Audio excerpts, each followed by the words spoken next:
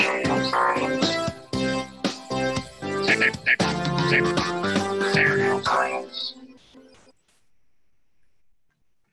morning and welcome back to Serial Science. It's bite-sized science for the curious.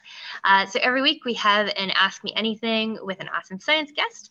It's basically your Saturday morning cartoons and cereal, but it is on Wednesdays and it's with science. So if you tuned in last week, we talked to Erin Fairweather, everything about ants and their crazy superpowers, how ants are super strong, they're great at communicating, all the wild things that they do to survive and protect their colonies. So we're going to continue on with that super theme, and we're going to talk about superhero costumes. We have a textile scientist with us, and you know, every superhero has a costume. They have crazy properties. There are capes that fly. They repel bullets. Some of them emit force fields.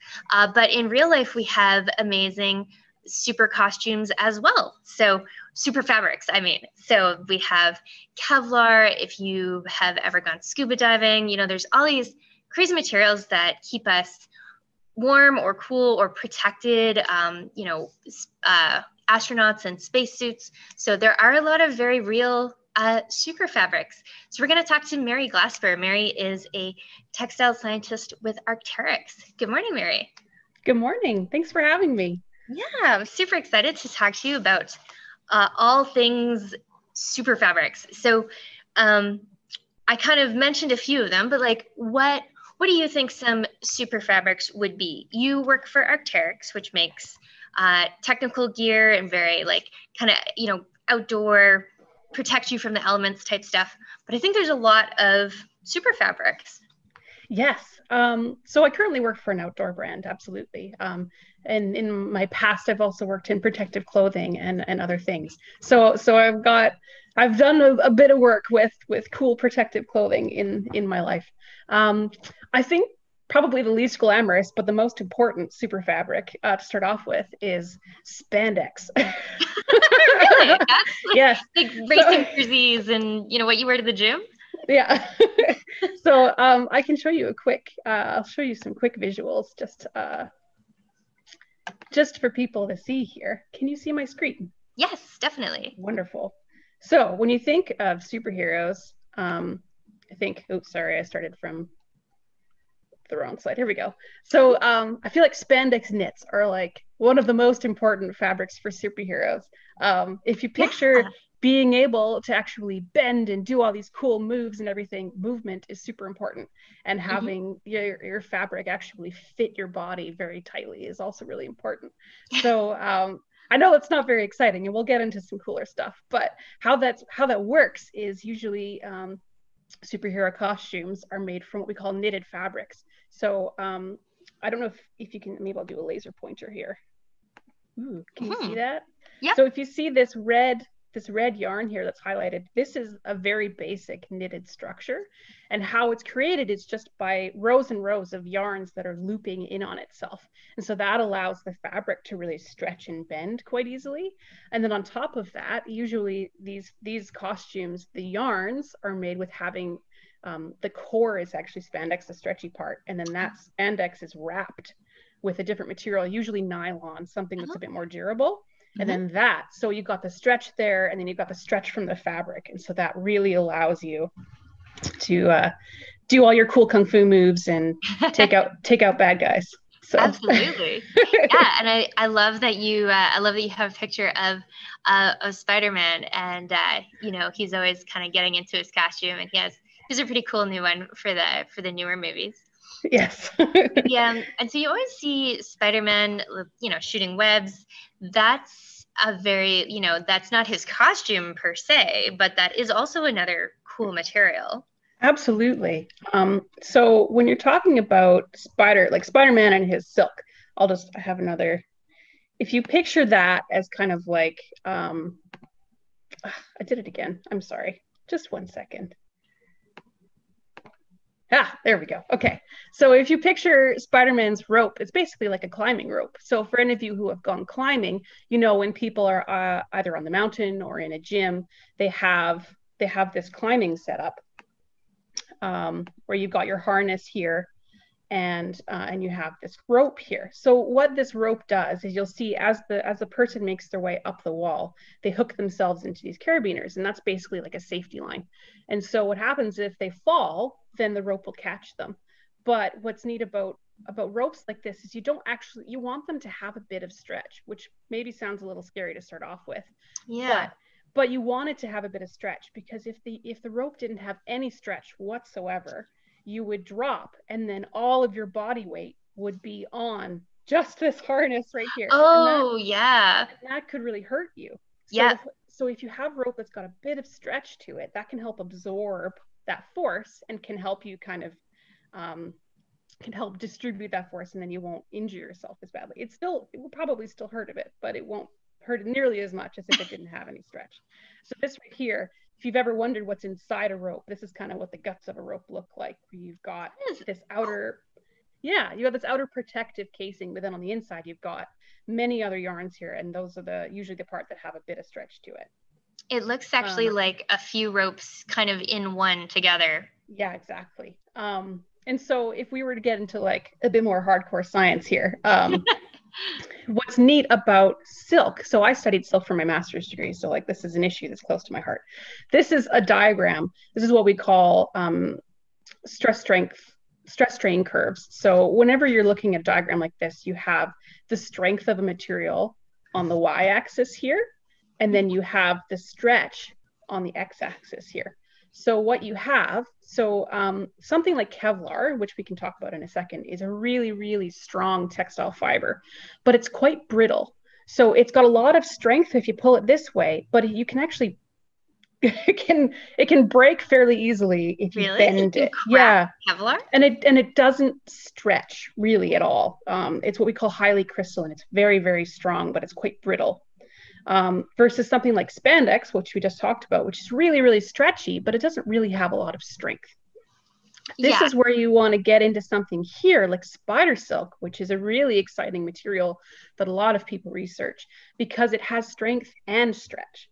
So it's acting kind of like that climbing rope, where you have something that it can extend quite a bit before it breaks. But that ultimate strength, I mean, while it's not quite as strong as Kevlar, it's still quite strong.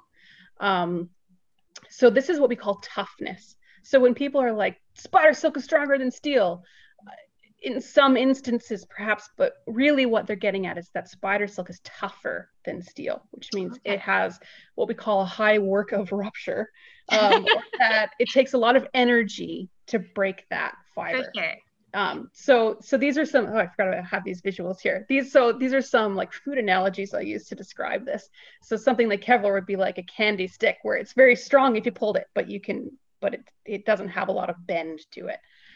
Versus something like gum. And then so very like stretchy. Yeah. Fruit leather is kind of what you're going for. Oh, okay, that's a midpoint. Okay, so Spider-Man's silk really would be able to like let him kind of shoot between buildings and like kind of do his like loop-de-loop move off of the street lamps. Yes, especially if he's attaching to something and jumping off of like a roof onto something else. You want that rope to have a bit of give. Oh, yeah, for sure. If it didn't have any stretch, that would be very painful for Spider-Man. So we got a question. So we've talked about Spider-Man, and what fabrics would work for someone like Aquaman? Okay. So underwater fabrics. Yes. So if we're talking about underwater fabrics, usually people think of kind of wetsuits or dry suits. So when we're talking about being underwater, one of the key things you're looking for is warmth. It's insulation. So I'm sure people have noticed, you go down to the beach, it's 25 degrees Celsius. It's not super warm, but it's like you're comfortable enough in the air just in your bathing suit. But say you go into the water and that water is 20 or 25 degrees Celsius, because that water temperature is lower than your body temperature, you get cold. You feel cold quite quickly. So with water, it kind of pulls your body heat. It sucks it out of you. Yeah. It sucks it out of you. So if you're going to be underwater for a long period of time, generally it's a good idea to try to have some insulation there to protect your body heat. So in the case of a wetsuit, which is this gentleman in the bottom right hand corner here, looks like he's about to do a triathlon perhaps, or some kind of swimming race. It's called a wetsuit because it's not actually meant to keep yourself dry. The water still gets in. But what a wetsuit fabric looks like is these fabrics here, where you've got looks like you have a couple layers here. Yeah, so you've got one layer. So this is basically a knitted fabric on this outside, usually something out of nylon, and then on the inside you've got that as well. And then here, right sandwiched in the middle, is a material you may have heard of called neoprene. Yeah, that's that kind of, that's soft. It's a foam. It's like a synthetic rubber foam. Okay. And so what that does is it's what we call a closed cell foam. So a closed cell structure, meaning it's not like a kitchen sponge. It's got lots of holes in it, but they're all encapsulated, like they're separated from the outside world so that the water doesn't get into it. And so the idea there is that foam holds, so air is a really good insulator. So it holds air in those cells, and then that is a good barrier, a thermal barrier between your skin and the water. So even though you're underwater, you have sort of like this little micro layer of air with you under your suit. Yes, exactly. And then generally this is also made, so the neoprene has a bit of give to it, and then you use knitted fabrics as well so that you can still stretch and move. Not as much as Spiderman costume, perhaps, but. Yeah, I've definitely been in a wetsuit. It's not, I wouldn't do gymnastics. No, it's usually quite tight. And it needs to be tight and to your skin so that it's actually doing its job. Because if it was loose, the water would just be getting in there and it wouldn't be doing what it's supposed to be doing anyway. For sure. And then on the top right corner here, I've got a picture of a dry suit. And so if a wetsuit means your skin gets wet, a dry suit means you're basically trying to avoid getting wet.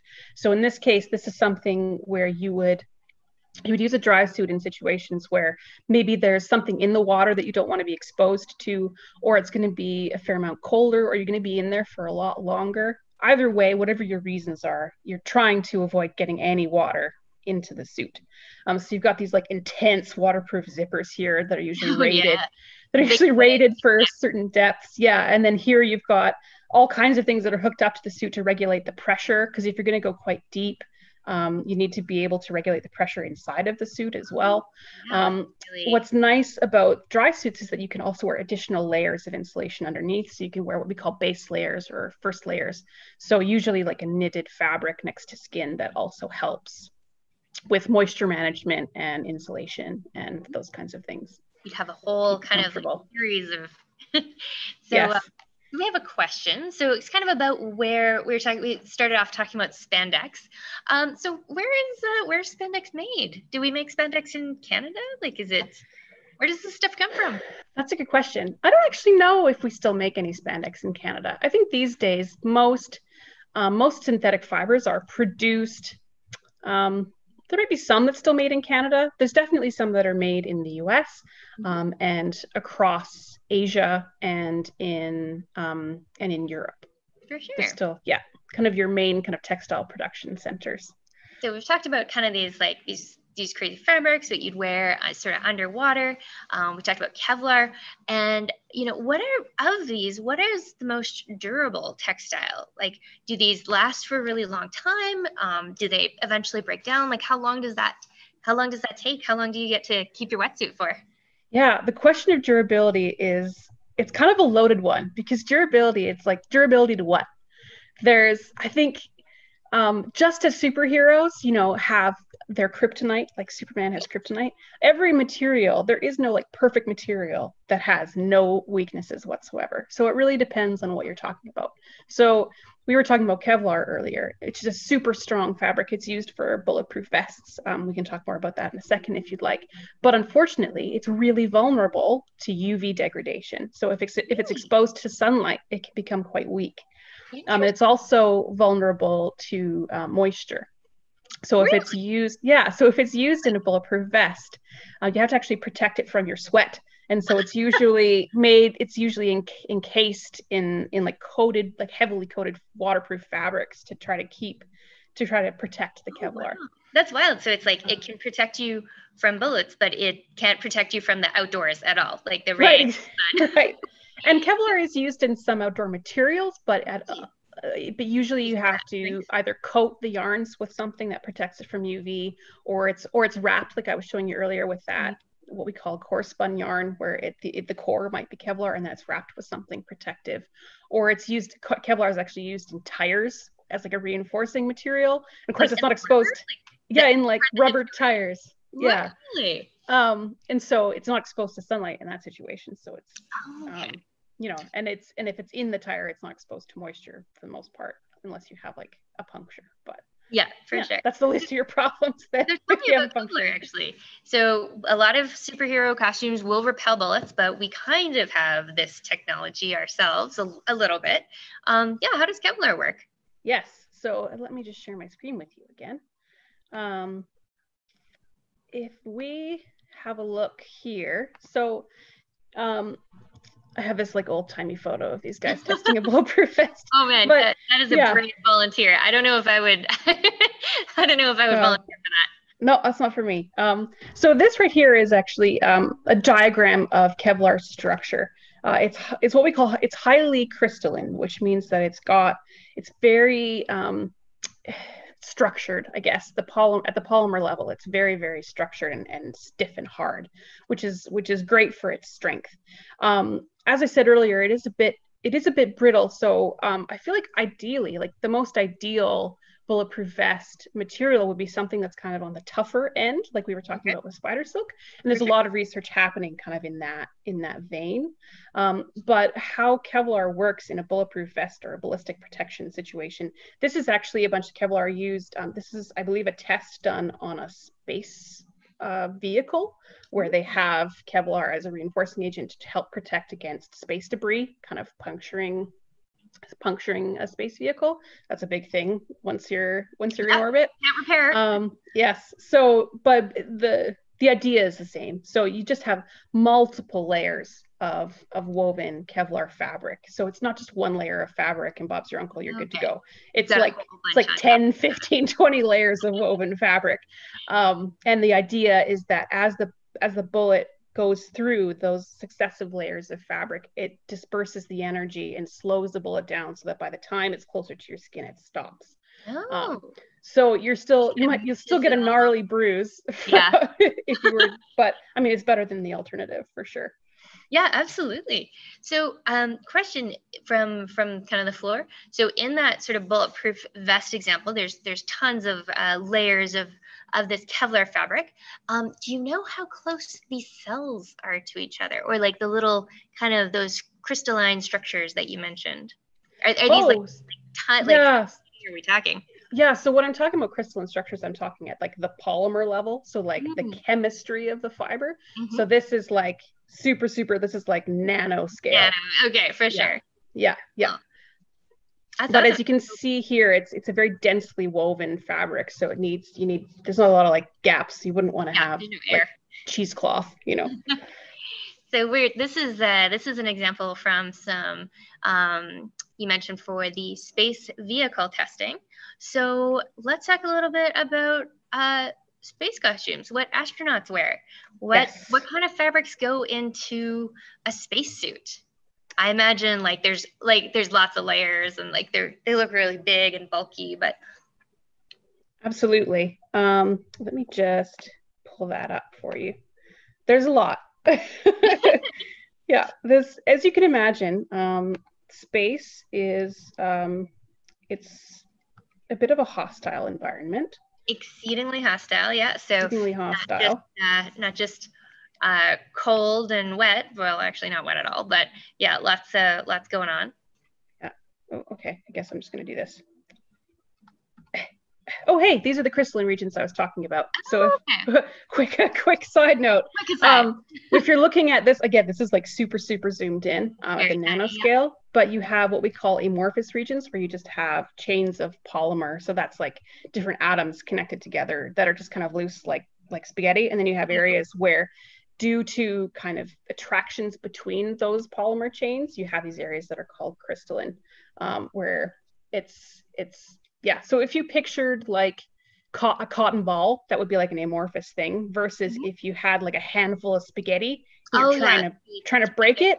That's kind of the analogy that I use. So if you have them where they're all tightly they're close together and they're what we call well aligned, like they're all facing the same direction. Like in these guys, you have something that's very crystalline, whereas in this case, they're all kind of randomly loosey-goosey. You won't have as much strength that way. For sure. And I imagine for like a spacesuit, you probably need a combination of these things, like some that are very together. Yes. And like, oh man, that's a lot. How many? There's a lot. So when you're in space, you basically have to like transport an atmosphere with you, while also dealing with all of the basic things like thermal management, moisture management, staying warm, staying dry, like all the basic kind of like needs that you need that are sometimes difficult to meet all at once when you're on Earth, never mind when you're in space. So here's an example. This is just this is a DuPont ad from years and years ago where you can see. It does look pretty 60s, yeah. Yeah, they're going through all of the different DuPont materials that they use. So you've got Teflon fabric. Teflon is what we call PTFE, polytetrafluoroethylene, which is what's used on like non-stick coatings on pans, for example. Okay, yeah, you're frank. Yeah, and Teflon fabric is very Teflon is actually, that's what Gore-Tex membranes are made out of as well. Okay. It's very waterproof, and it provides a bit of breathability there, and it's heat resistant. For sure. So this is their outer layer, or one of the many outer layers? Yes. You've got fiberglass, you've got aluminized Kapton, you've got neoprene coated nylon. We talked about that. You've got Nomex, which is related to Kevlar. They're in the same kind of family of materials called aramids. Lycra is a brand name of spandex. Oh, okay, yeah. It's spandex is everywhere. Spandex actually used to be a trade name, but elastane is actually like the proper name for that, but everyone knows it as spandex, so we just say that. Kind of like Kleenex. Yeah, exactly. Yeah. Or like hacky sack or things like that, Band-Aids. But just to dive in a little bit deeper. So if you picture that you say someone's going on like a spacewalk or they're on the moon, you're going to be in that spacesuit for like 12 hours, like very, very, very long periods of time. So usually the astronauts are wearing like a diaper effectively, and they have. Oh, okay. Yep. Yeah, I mean, if you think about it, it's not like you can take it off to go to the bathroom. And then you can see this gentleman's wearing like a basic base layer, probably made out of it might be wool based, but it's probably synthetic. It might be polyester or just like what you were seeing. Yeah, exactly. And then he's got this get up on top, which is this really interesting kind of cooling garment. So if you're in this really big spacesuit, it takes, even if you're at zero gravity, and imagine it takes a lot of energy just to even just move your arms, and that you exert a lot of energy that way. And so one way to kind of keep you cool is you have this cooling undergarment where it's fed with water, and these tubes are all over the place. They're kind of you can see where all of this zigzag stitching is. That's where he's got some little piping of water along him. Yeah, and so then they're just piping. It's like a very basic kind of like heat exchange situation, where there's tubes, 91.5 meters of tubes all around your body that are helping you keep cool. And then the fabric itself is also made out of some what we call wicking material, which means it absorbs the water and then spreads it out so that it can increase surface area for evaporation. That's awesome. And we have a kind of a question from the floor, or maybe like more of a comment. But so they have these this cooling piping all over their body. They're wearing these huge bulky suits. But if you go out on a spacewalk and you have to do something with your hands, you have to fix something, or like the whole reason you're outside is doing something. How does it work for the gloves? Is that something else? That's a good question. I don't have a lot of info on the gloves. I think that they you can see the gloves here. I mean, they don't look particularly. I feel like you don't have a lot of dexterity with these gloves. Yeah, big.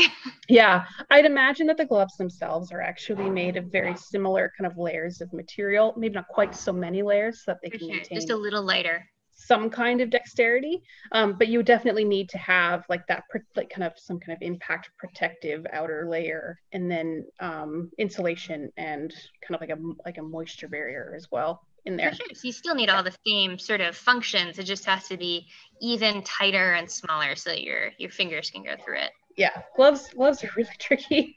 Oh, I bet. I bet. Yeah. Yeah. So we're just about out of time. It's almost 10 o'clock. So I actually want to ask you. So we've talked about superheroes and costumes, but every superhero also has an origin story. Oh So yes. what's your origin story as a scientist? How did you get into textiles and kind of Kevlar and designing all these crazy things? Yeah. So I feel like my origin story is probably a bit different from most textile scientists. I actually study biology. Oh, So I have a degree in biology with a minor in textiles, and then I have a master's degree in textile science. So you can see here, I actually used to work. I'm from Edmonton originally. I live in Vancouver now. I used to work at the Royal Alberta Museum in Edmonton that has a live bug gallery.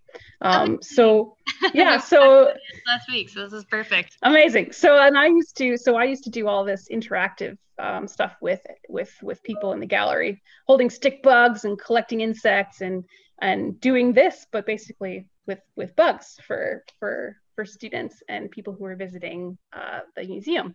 That's awesome. That looks like a huge But cricket there or something. Or this one, yeah. this is a Maclay Spectre stick. Oh my goodness. Yeah, it's a type of stick insect. They're lovely. Um, and I've actually always done textiles as a hobby. My mom was a big sewer, so like I started knitting and crocheting. I think I was in grade 2. I Oh, started crocheting and embroidery and all that stuff. I'm still doing it. I was just showing Sunita something that I was making this weekend. I've been knitting yeah, up for a sure. storm. You're knitting. So like sewing and all that's always been an interest of mine, but I didn't really consider that it could be like a career path. And I knew I wanted to do science. And so I always just thought that like you could only be a fashion designer if you were working. I get that a lot. If I say that I work in textiles, Totally. people are like, wait, so you're a fashion designer? I'm like, no, no, no, For no. sure. I do science. And so I discovered that you could actually do textile science. And so it just happened that a friend of mine told me about classes you could take at the University of Alberta.